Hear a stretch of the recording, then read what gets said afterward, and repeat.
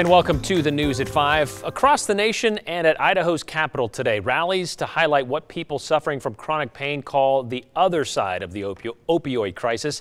KTVB's Shira Matsuzawa went to the rally in Boise and joins us in studio to tell us more about it. Shira?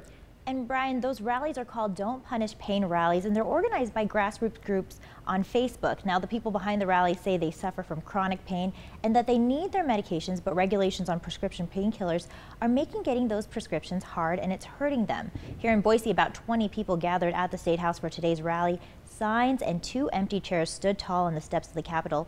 The chairs represented people with chronic pain who were not able to attend because of the pain or because they passed away. Sam Fleener is a chronic pain advocate as well as someone who suffers from chronic pain herself. She tells us much of the public believes the opioid crisis is driven by prescription pain pills, but in reality, she says, when you look at the statistics, the opioid crisis or overdose crisis is actually from heroin and fentanyl.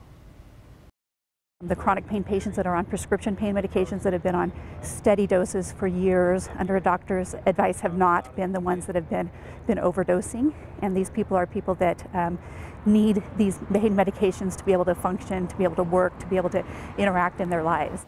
Sam tells us that what she wants to see being done by legislature is for them to be aware of what is happening. She also says she wants legislature to protect pain patients so they're not fearful of having their lives taken away. Brian? Yeah, in this day and age when we want to crack down on those people abusing it or even this epidemic, it's worth remembering that those people actually do need some painkillers. Thanks, Shira.